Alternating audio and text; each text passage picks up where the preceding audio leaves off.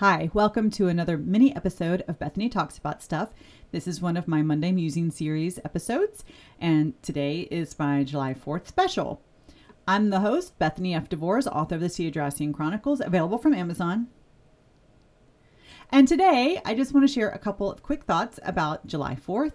One is that I am a bicentennial baby, which means I was born in 1976. So you can always take my age, add 200 years, and you'll know how old the country is. Ta-da! Even I can do that math, math is a challenge for me. Just saying. So, yay! I'm very patriotic, and I love being able to say I'm a bicentennial baby, even if it does make me really old. Or I feel old anyway. So the other thought, I was going to record myself singing the Star Spangled Banner and that be part of my Monday musings today. However, the recording went really badly. Like, this is not really set up for music recording. And also I was doing an a cappella and it wasn't going well. And so I decided to scrap that. It reminded me of when I was a kid and I joined the Brownies. Now, if you're not familiar, the Brownies are like the introduction level to the Girl Scouts. So you don't get to be a Girl Scout till you finish the Brownies, or at least at that age. Now, I don't know how it is now. This was years and years ago, and I barely remember anything about it. I did it just for the Brownies, and then I got involved in so many other things. My mom said, you can't do everything, you have to pick. The first thing I let go of was the Brownies.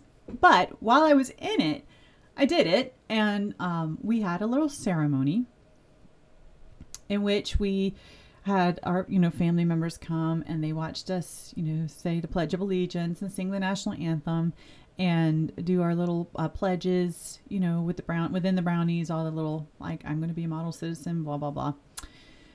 And when we were preparing for the ceremony, the leaders asked, well, who knows the Star Spangled Banner? And my hand shot up. I know it. And they're like, good, well, you can lead it. Now, I don't remember us practicing this. And I was a ham as a kid. I'm obviously kind of a ham now, but I was also a ham as a kid, even because my mom always tried to get me out to sing in front of people. She was also a ham. But it was more fun to shove me up there in front of everybody. I don't remember us practicing. I just remember the actual event, which I was supposed to lead. Nobody told me I was supposed to step out to lead. So I led from where I was already standing in our semicircle. But whatever, that's fine. What was not fine, however, was that nobody heard me sing it all the way through to the end. So we had a little surprise. Because normally, the Star Spangled Banner, the normal ending.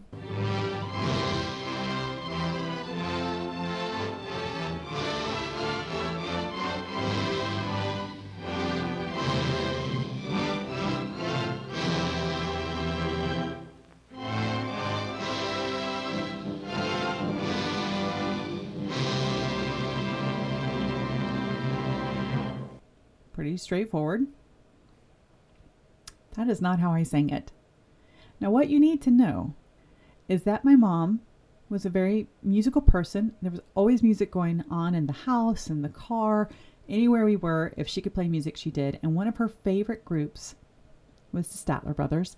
And they sang the Star Spangled Banner, but they were known for their, really good harmonies. And they had, this, crazy ending to the Star Spangled Banner. O'er the land of the free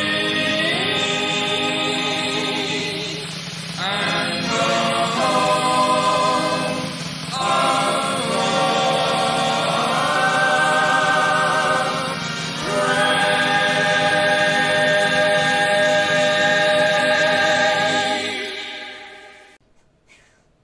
That's what I sang, because I had never heard it any other way. That was the only way I'd ever heard the Star Spangled Banner, and I thought that was totally normal. That's how you do it.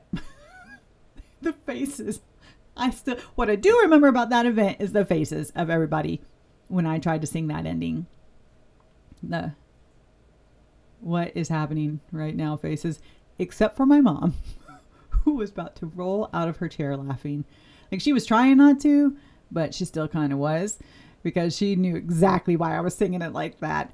And it was horrifying. Like, in retrospect, it was horrifying. I wasn't horrified that day. I was like, why aren't y'all singing this right? In retrospect, I'm a little horrified. I mean, I didn't know. How was I supposed to know? Anyway, that's my 4th of July story. I hope that you have a great holiday. I still think, while I have much love and respect for all of our brothers and sisters in other countries, I still love my country. I think it's the best country in the world. But I'm biased because I live here and I love it. And I hope that you guys enjoy and remember that we live in a free country. And while we have our problems, it's still wonderful to live here. And I hope you have a great holiday. Please be safe. Don't blow your fingers off with fireworks, okay? I just would like you to not do that. Have a nice Monday and a great week.